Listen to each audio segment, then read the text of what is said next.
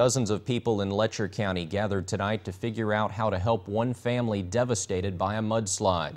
Magistrate Keith Adams and his family lost their home and many possessions in the slide last week, but tonight marked an important step in helping them recover from such a disaster. The scene Tuesday night at the Blackie Community Center was far different from this scene Thursday when a mudslide destroyed the home of Keith and Diane Adams. And that slide is the reason more than 50 people came together to brainstorm ways to help the Adams family.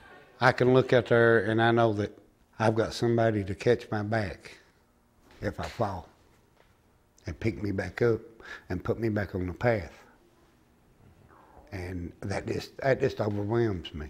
Burma Matthews is heading up the fundraising. There's just a lot of expenses that are not in your normal budgeting when something like this happens. And we just want them to know, too, how we feel about them in the community, how the community appreciates them. The Adams say dealing with this mudslide is one of the hardest things they've ever had to do, but receiving the help and support from so many people has made it a lot easier. It means more than they'll ever know. I mean, it really lets you know that people do have a heart and that you're loved. You know, our community has been so good to us.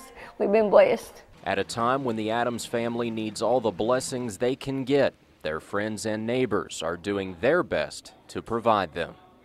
The Adams homeowners insurance does not cover damage from the mudslide. The first event to help them is a dinner and auction scheduled for April 4th at the Blackie Community Center.